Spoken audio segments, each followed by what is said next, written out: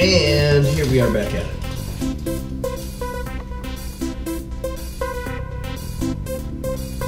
Episode 9, 10, 11, I don't know, 11, 12 of the show. Had some fights on last night. Maybe call this a prelim or a test fight companion. Fight companion, I think, always has to occur while the fights are on. And it is a companion to the actual fights as they occur. However, I've seen multiple, and often, depending on the source, they can be the actual fights with commentary, or they can be conversations that loosely follow around it, or closely. Don't know. It's the 25th anniversary of the UFC. November 1st, November 3rd, November 8th, I don't know, 1993, UFC 1. It was a diverse, combat-oriented competition to a winner-take-all format. And it took place in Denver, Colorado, at the old stadium prior to Bronco Stadium being built. They call it the old Mac. It was the McGregor or whatever, McDonald, some individual. It was on the other side of the Beltway, the throughway that goes around Denver, adjacent to where the new Bronco Stadium is. It was in the parking lot of what is now the Bronco Stadium. And it was that elimination format. So whomever won this fight would probably have to fight through, 2 or 3 or 4 times during the night. And I think they had 8 diverse combat techniques or combat studies types. They had jiu-jitsu, Brazilian jiu-jitsu, of course, with Royce Gracie. Spoiler alert, he won it all. Little dude in a gi, choking fools out with his gi, whatever. They had a massive sumo style wrestler. They had Ken Shamrock, American wrestler. They had a Thai kickboxer. I think they had like a Danish fighter. I think they had like Sabat or Sambo, or I don't know. There, a bunch of stuff, and there were no rules, 0 rules, which led to a lot of controversy. And I have a friend out in Colorado who went to that with his other idiot friend, 2 meatheads, and they sat with pretty good seats because this was not a well-known or a highly publicized event. Sort of like Monster Truck before Monster Truck got big or whatever. So, hey, let's go to see this thing, man. It's fighting. They unveiled the octagon, the 8-sided ring, and because there were no rules, you could stomp on the individual when they were down, kick them in the head, and they had some brutal knockouts. Like the sumo style wrestler, who's like a 300+ pound dude, took a kick from like the Danish whatever. I don't think it was kickboxing, I don't know what, with the shin right across his skull. Yeah, brutal. I think that brutality and the no rule caused controversy for multiple years afterward. Into the gaming commissions and then into Congress. I don't know, McCain or I can't recall who. This is brutal. This is like the gladiator sport. This is not what America is. And Dana White and the Fertittas had to get involved and, adopt the Nevada Athletic Gaming Commission rules, the styles boxing's built on, and probably had to grease a lot of palms and had to have like introductory,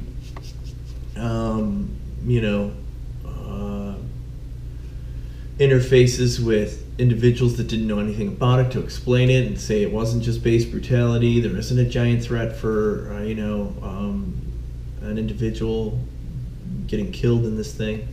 Boxing is probably more destructive because you take thousands and thousands of hits to the head with a big 16-ounce glove and it makes your head a noodle. This thing, you take one shot and you're out, or you're choked out, or whatever.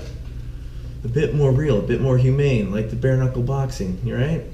And Big John McCarthy, he had to write and then demonstrate and share and explain all the rule set. I mean, this thing had some work behind it. And it grew from there. 25 years. Whew. What a difference. It had the giant logo, the big bald guy that's standing on the earth with his hands out like my 12-year-old, daughter drew it, sort of doodly, and it was multicolored, red and green, and the earth was blue and green, and like, wow. And they stuck that in the middle of the octagon in the fights on Saturday, celebrating the 25th anniversary. And oddly enough, as I've talked with Tracy, my wife, and a number of other people, with Phil out in Colorado, the guy that went to UFC 1, this thing's had ebbs and flows, and often these giant cards that they spend millions of dollars performing all of the media and the pressers and all of the commercialization and the marketing. I mean, they flood shit with it, which didn't happen in this last McGregor fight. And it didn't happen in the last McGregor fight because McGregor said, I'm not going to do it. I'm not your monkey anymore. I'm not getting on planes, flying around the world. I've got $100 million or whatever. I've got $50 million. I've got a lot of money. You guys need me to fight. I'm going to sponsor my own new alcohol. Proper 12. Proper 12. It was going to be called the Notorious. That's already used for a scotch. So he couldn't use Notorious. It's a part of, I don't know who. I think the same company that did the Proper 12. He didn't go and do his own alcohol, his own scotch. He actually went to one of the established houses, and it's a scotch. It's not a single malt. So, and I can't remember it right now. You'd know it if I said the name. But it's a blend. And he went to them, and his is like 3 years. A scotch has to have a minimum of 3 years in the barrel to be called a scotch. And so his met that minimum. The reviews of the scotch were that it was immature, that it was a terrible giant guy logo, did the 25 years, had all kinds of work to get it there, had tons of trials and tribulations where, they were down millions and millions of dollars, the Fertitas. I think that at one point they had $45 million invested into it. And they said, nope, let's stick with this thing, turn it around, and, here we are. A multi-billion-dollar organization of hundreds of fighters, 500, 600 fighters across the globe, with events weekly, monthly, purchased by, huge rights purchased by Fox, the Zuffa rights, whatever. And then now ESPN, at the end of this year, it switches. Giant notoriety, awesome athletes. The athletes have totally evolved, and that was pretty clear when you looked at the fight techniques of these 8 guys that were in UFC 1 to the monsters that walked out here. But as I was talking, I talked about these fight nights, and like the Conor McGregor Khabib Nurmagomedov fight. And Conor, had Proper 12, and he was doing his alcohol. And that had to be a part of all the preparation, so that his alcohol, as I was saying, was 3 years old. It tastes a little, chemically or alcohol-y. It's a little harsh. Doesn't have the smoothness and the flavor, whatever it picks up from the barrel. It's Bushmills. It's over there at Bushmills or whomever that brewery is, and they're brewing his stuff, and he puts his label on it, and he can't put Notorious on it because it's already used, and you're like, shit. What kind of Irishman or Scotchman or Welshman, it doesn't have their own, multi-millionaire doesn't have their own Scotch or single malt whiskey or Scotch or blended Scotch. So he did that. he wasn't going to do all these pressers. He wasn't going to fly around the world. He wasn't going to market this thing. He didn't want to have to sit with Megan O'Leary and with Karen Bryant and all the guys and do the WebExes and the interviews. He has his own production company, McGregor Productions. They were going to do the interviews. He had a little gentleman, an Irish gentleman, who interviewed him and did his half hour for questions or whatever. Didn't want to show up to these events, though. They realized maybe the draws,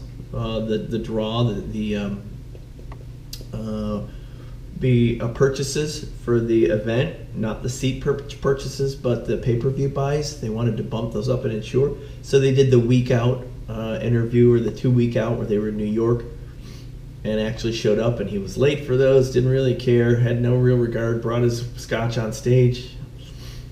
And so when you're not part of the machine, but the machine needs you, he ran it the way he ran it. And the marketing wasn't there, like on the ones in the past that were huge. Like UFC 100 with Brock Lesnar in the group, or the McGregor fight with the Diaz brother, and then the follow-up fight, right? Those were huge, and that's why they were record setters. This one had 2.5 million buys, so it was a record setter, but it didn't have all that hype to it, which was weird. My son and I were still compelled to watch it, so we watched it. And it was wingding. But a lot of those don't live up to the hype, and you're like, eh. And there's so much hype to it, maybe you're over-anticipating greatness. With the Francis Ngannou, who punches holes through brick walls. It's like unbelievable when you see the guy, and then the fight's not there. And then Cormier knocks out Stipe, and you're sort of shocked. It's sort of a good fight, but this thing, last night, which was the 25th anniversary fight night, holy buckets, man. The main card, the main event, was a couple dudes that hadn't fought in a while. And they've sort of been, I don't want to say MIA, but MIA.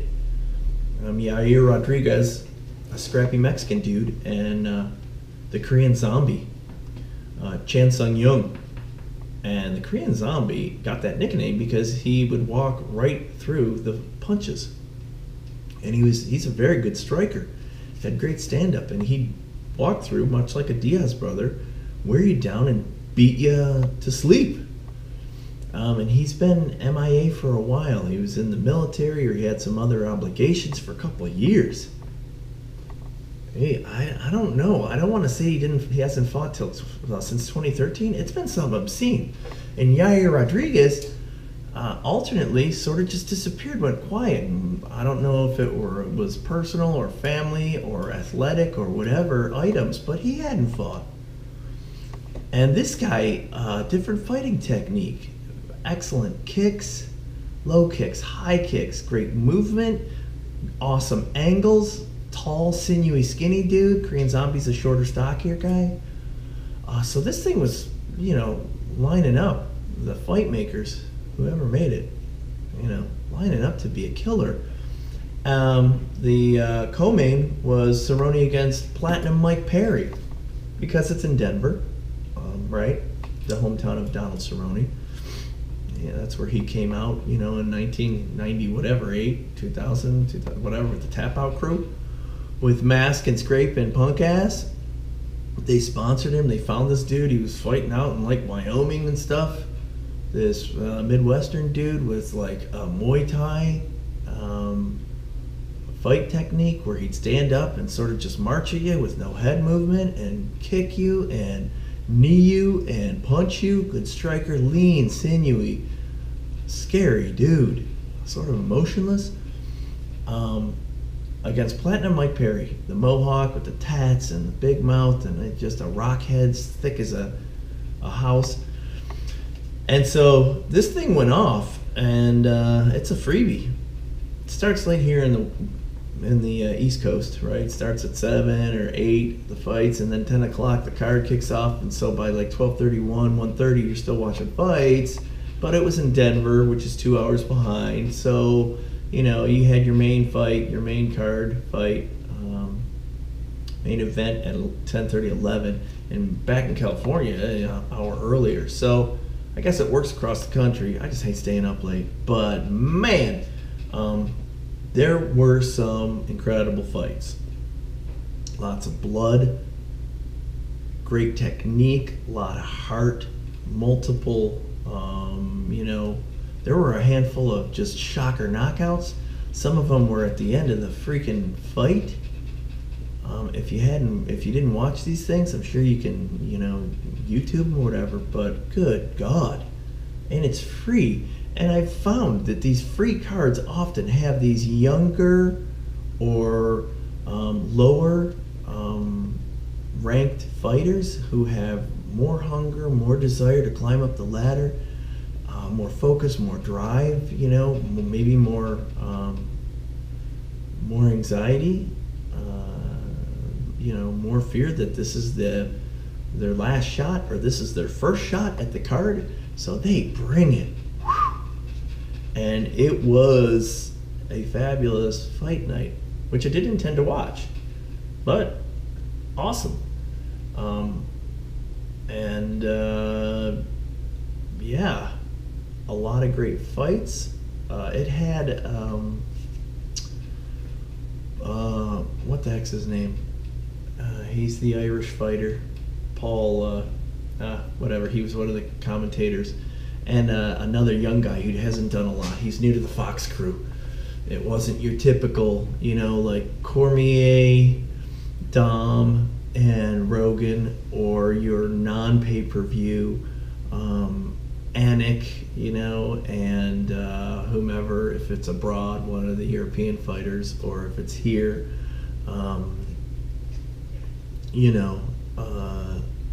Dom, or Paul Felder. Paul Felder was the fighter that was the color commentator on this. Sharp kid. And they kept showing clips of him being smashed in the head, which he spoke on, by Platinum Mike Perry. Whew, guy's got heavy hands. But a diverse commentary crew, which is cool. Brian Stan used to do the commentary. He's military. I don't know if he's still active or excellent commentary. I love when he does that. Paul Felder, great commentary. Awesome dude, well spoken, understands the technique, visualizes and sees and interprets, is able to share it well. Jimmy Smith they brought over. Rogan always told him, get Jimmy Smith from Bellator or wherever the hell he was. Showtime, I don't know, but he was the color commentator over there, and he's as good as Rogan. Unfortunately, like this one, they put him at the desk. So he's with Karen Bryant and with Rashad Evans and Jimmy Smith out in California at the Fox Studios, where usually you have like Cormier, Karen Bryant, and Michael Bisping, or Dom, or Tyron Woodley. And they're rotating these guys in and out. I think it's awesome. And most of these guys are well spoken. Rashad, he struggles a little. I mean, he does a decent job, but he's not as fluid. I mean, Woodley even is a better commentator. Bisping, fabulous. The Brit, just well spoken, charismatic. He's got the crooked eye. What are you talking about? He's had that eye for years now. He's not going to fix the eye until he's done fighting. No more fighting. Then they'll go in, they'll surgically fix it. The retina detached, whatever. They sort of fixed it. He got hit again, or took a deep thumb up into the eye. I think it was multiple pokes, which has always been a problem. The open-fisted, open-fingered gloves, so that you can push and stuff, and then and they try to manage it. And there's always some catastrophic eye pokes and face and eye rakes and slices your eyelid open, with the part of the glove, the finger, whatever, or your finger goes straight in there. And if you haven't had eye pokes, like if you haven't wrestled, or if you can't recall when you were a kid and somebody poked you in the eye, it goes black and white and spotty and rings and waters, and you can't keep it open, and you can't see, and this one's affected. Those guys keep fighting. Yeah, they're brutal. Just like a straight to your nose.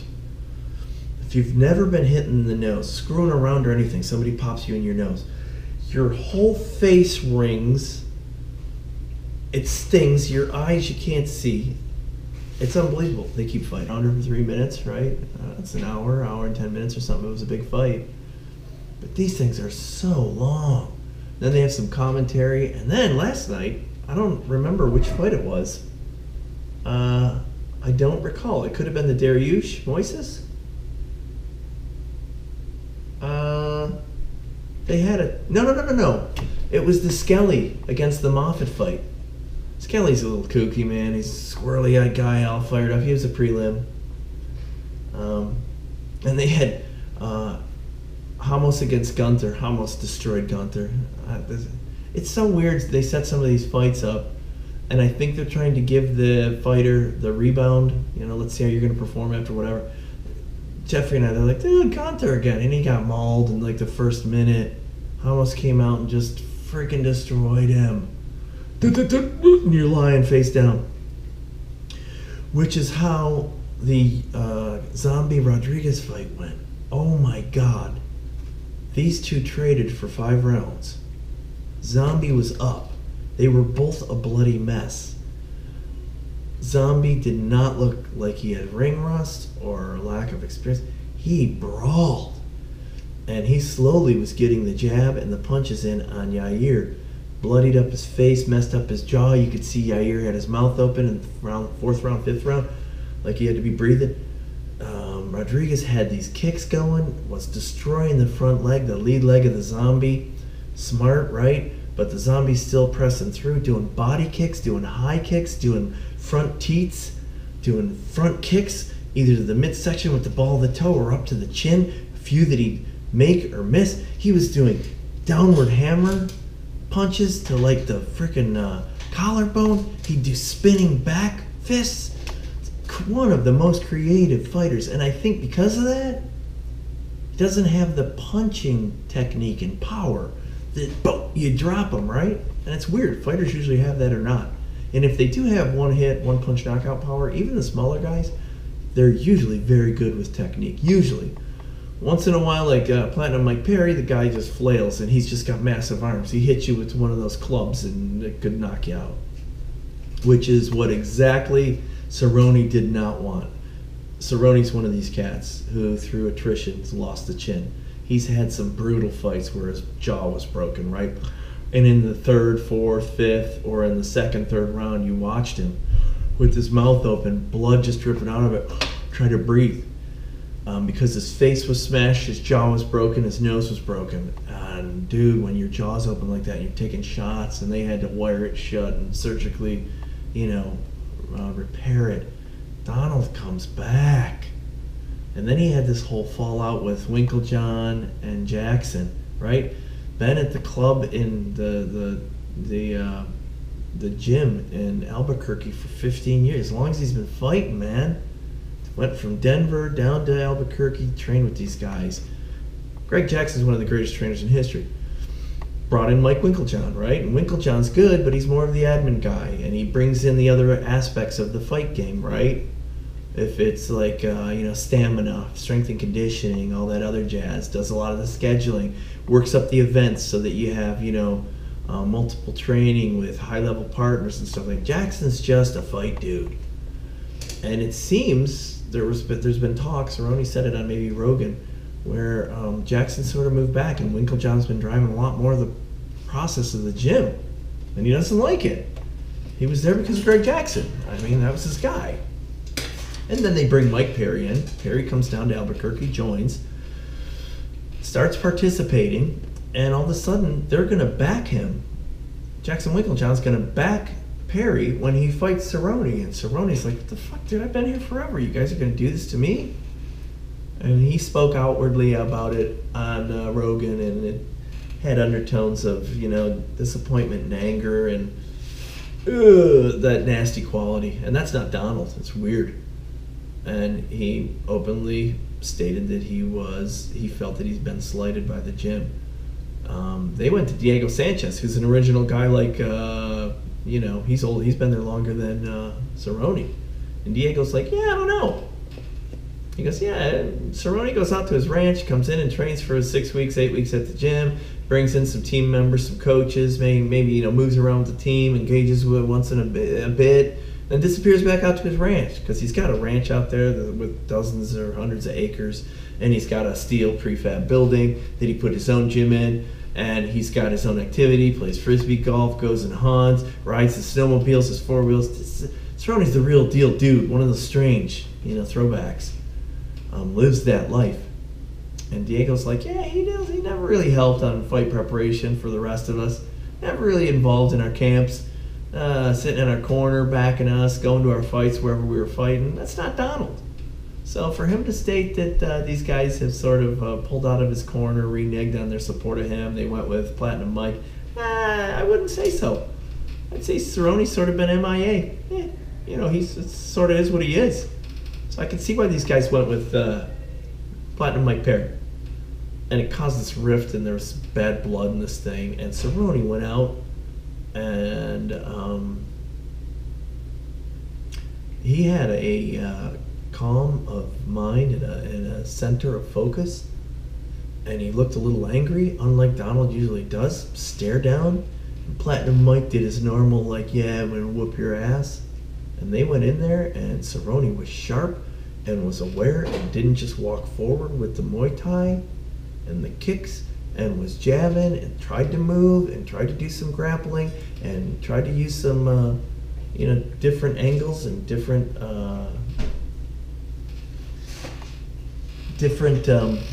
pressure and technique, and didn't take any big shots because he can't anymore. Donald can't take shots in the chin. Goes out like a light, just like the Iceman used to after a while, right? You hit him in the jaw, and now he's fighting Tito. He took shots, too many shots, and the chin got soft, and he'd drop. And Donald does that now. You give him shots in the jaw, and he's done. You can see how it affects him quickly. He loses his mobility, he loses his acuity, and then he's usually pounced down, knocked out, and he's crumpled in the corner as a mess. And Platinum Mike could have done that. Donald didn't let him. He willed the fight, got on top of him a bit. Then there were some reversals. They made it out of the first round, I think. Maybe not. And then Platinum Mike had him down, pinned against the cage. And, the Mad Irishman commentary is like, look, dude, I've rolled with Cerrone before. You can't keep your arms out like that. Bam. The legs go up, tried for the triangle, lost the triangle, came back down. Perry keeps his arms down like he's reaching over, haunching over. Donald's got his legs up. He goes right up over, whoop, around the head. Puts the armbar right on him. Platinum tries to slam him, get him off. It's over, dude. And he goes down, even tries to step roll over so he could get the arm out of there. Cerrone smash, rips his arm off. Boop, game over. That's impressive. And, afterward, the commentators were talking about it, like, yeah, this is a different Donald. It looks like he's got a level of focus. He brings his little 4-month-old kid with the little earmuffs on, brings him in the ring, walks him around. His wife, his grandma came in, and he's like, I saw that little dude, and I thought to myself, Donald tells this while he's being interviewed. He goes, ain't nobody gonna take food off that little dude's table. And he fought like he meant that. Won that shit, no brainer. And you see Donald for so many fights where he head kicks or he strikes or he chokes, right? Does a rear naked or a standing naked or a guillotine. His submission game's fiendish, off his back, on the ground, but you don't see that. You saw it again here, dude. Deadly. He's like a spider. He's like the spider. He glommed onto Platinum's arm and frickin' took it home with him. And you see him at the end. He arches it, and he had a big old beard. Angry. Like, dude, this is over. I was like, yikes. I would have put money against Donald 9 out of 10 times in that fight. Like, dude. But, man, that little 4-month-old brought him something new. A vigor, something refreshed. He was a force in that freaking ring. Now, I don't know what happens from here. Because, you get positive, you're like, I can keep fighting. He called out Khabib or something. So this was 155. He's dropping to 45. And he's going to, dude, McGregor or Nurmagomedov or Ferguson or the Hawaiian, who's the other dude? They would maul Donald. They would mangle him. Dude, Khabib right now would probably mangle anyone. And this whole Ben Askren thing, and whatever the announcements are, and when this stuff's gonna come out, dude, that gives me chills. Because you have 2 feet. I didn't know how McGregor was gonna come in. And he clearly was flat. There was clearly some ring rust, and unfortunately, much like Ronda Rousey or Gina Carano or some of these other cats, where Hollywood and life and marketing and pressers and the machine itself start to eat up your time, and you don't have the laser focus, and you're not 10 hours a day in the gym doing cardio, doing strength and conditioning, doing visualization, doing actual technique and training, not sparring, not taking the shots, staying healthy, rehabilitating the body. I mean, world-class athleticism, like your Olympians, like anyone. That's what these fighters are anymore. McGregor looked off, and he got mauled in that fight, dude. He got destroyed. That fight, I wish I did a companion or a presser for that, because Jeffrey and I watched that entire card. I don't know if there's going to be another card like that around for a while. November or whatever it was. When was it? October 30th? No, September 30th? November 5th? I don't know. Whatever it was. Dude, that was unbelievable. That October 6th. That fight card, that fight was epic. It gave me faith in the fight game again. Whereas the last one, where we had Stipe get knocked out by Cormier, and then Cormier called Brock Lesnar into the ring, "Get in here, you!" And I'm like, here we go. Jeffrey and I sat here afterward. We're like, is the WWE gonna? I think there's talk, and that's what ESPN is. It's gonna combine these 2 brands. And Rousey went over to the WWE, right? You got the circus fakers with these maulers, and I get the machine is this big. It has to make this kind of money. I mean, I think they projected that, this thing had to make 180, 200 million a year or whatever just to break even. And it wasn't. If they don't have the draw, that thing had 2.5 million draws, the McGregor Nurmagomedov fight. 2.5 million buys. Record gate pull when they fought in wherever the hell they fought, MGM or the new arena in Vegas. Fight didn't disappoint. Nurmagomedov is a fiend. A fiend. Oh my God. I'll watch that fight again. I'll either watch it online or I'll watch it on TV or whatever if they ever show that again. Epic. There were a couple fights that night that were epic. My God, that was a great card. And if Khabib Nurmagomedov comes back and fights, which he sort of has to, he's got fights left on his contract. I don't know if they paid him, if they released his $2 million fund from climbing into the, as we all know, he jumped out of the ring and went after Connor's team who were yapping at him and blah, blah, blah. So, he fighting Ben Askren would be sick. I don't know who'd win that, man. Because if you look at Ben Askren over in Invicta or whatever the hell he's fighting in Bellator, he's been mauling people. And these people are not small. They're not, nobodies. These guys are world-class fighters too. That would be an exciting fight. And then you got Jones coming in. He's fighting Gustafsson, right? And who knows who Cormier's going to fight. He's going to fight Brock Lesnar with his $1 million fight. He's going to retire from now. The champ, double champ. He sure beat the crap out of the Black Beast a couple weeks ago. Destroyed him. So, lots of exciting stuff. Some good fights coming up again. It's impressive. I mean, the machine's been impressive, and I'm pleased to see that. A few things in life that you find and you're drawn to them. And because you're drawn to them, you have passion and interest. And because of that, you know a lot about it. You really, really spend time, and you're excited by it. And that's where I'm at with the fight game. I love the MMA stuff. And what this thing's turned into, I wonder what the next 10 years will be. Good God. It's exciting. I wonder how the switch over to ESPN is going to be. If they're going to move all the fighters that are commentators over or not. How they're going to show it. I read some of the contract and how many, what they're going to have to show, how many fights for the year, 14 or 18, so that's one a month.